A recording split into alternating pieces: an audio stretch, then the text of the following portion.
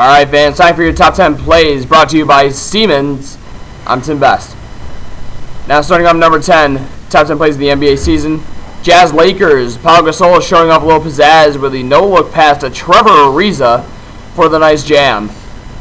Awfully great ball handling skills for a big man like Gasol. Lakers go on to win the game. Number 9, Suns and Hawks.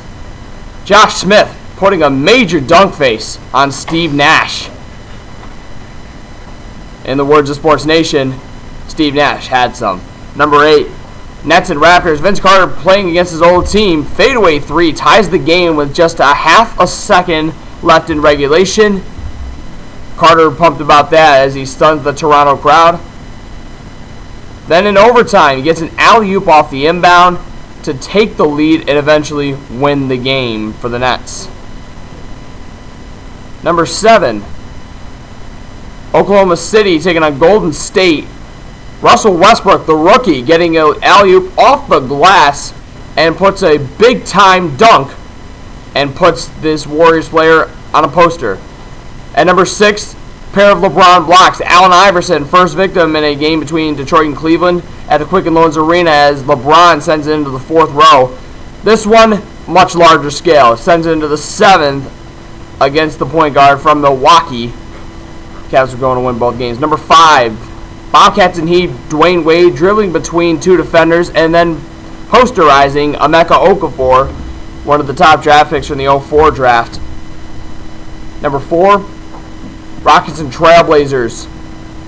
Brandon Roy getting a pass off the inbound, hits a long-range jumper over 2 defenders to win the game for the Trailblazers. Obviously one of the most awesome moments of the season.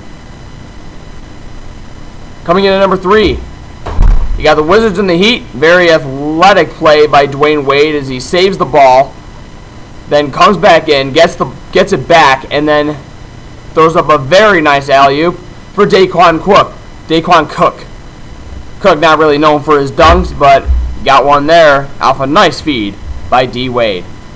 Coming in number 2, another Dwayne Wade moment. Bulls and Heat on Noche Latina. Dwayne Wade getting the steal of John Salmons and then hitting the running three-pointer to give the Heat the win. Of all the things you've seen so far from Dwayne Wade, this has to be one of the top moments as he stands at the top of the podium and has fun with the fans. And our top play, this is just unreal. Sixers Nets. Last second, Devin Harris putting up the most miraculous shot you will ever see. Down 96-95, loses the ball, but somehow regains it. Fires it from half court just in the nick of time. The buzzer went off almost right at the moment when he released the ball. Referees reviewed it. It was good. Nets are going to win the game 98-96.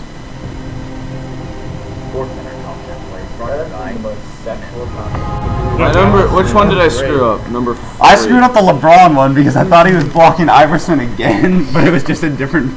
They were playing the Bucks. And I'm thinking in my head, I'm like, Iverson never played for the Bucks. I screwed up number 5. Number 5. Oh, that was good, honestly. Oh my God, you.